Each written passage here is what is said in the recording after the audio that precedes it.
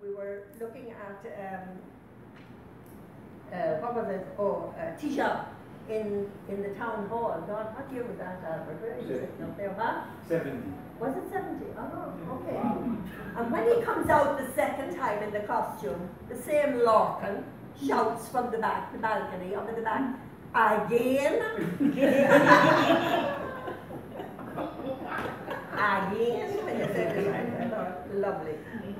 So,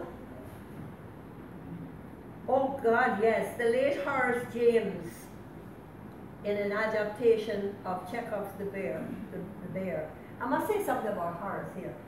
Horace, when Tony and I started to, or we felt we could put on a season, you remember? And at the same time develop the beginnings of an infrastructure, like advertising space in the papers for publicity and so on. And Derek Walcott wrote pantomime for inclusion.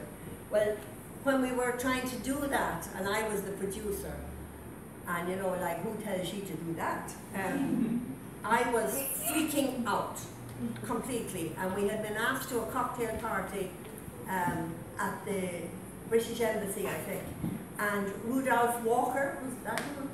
Yes. Yeah, Rudolph Walker was there, lovely man, and I went up to Horace and I said, Horace, Albert Lavoie is supposed to direct Freedom of the City, but you like the play, and somebody else was supposed to do something else, I can't remember, or somebody dropped out of something, and I said, I don't know what to do. Do you remember Horace used to do the beard like?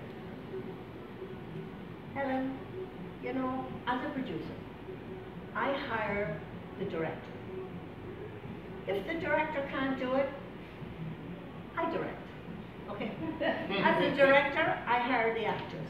If the hires are bad, the actors are bad, I fire them, and I act.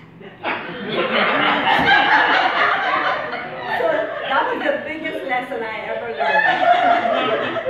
And actually, it suited my personality so good. Because I really want control, right?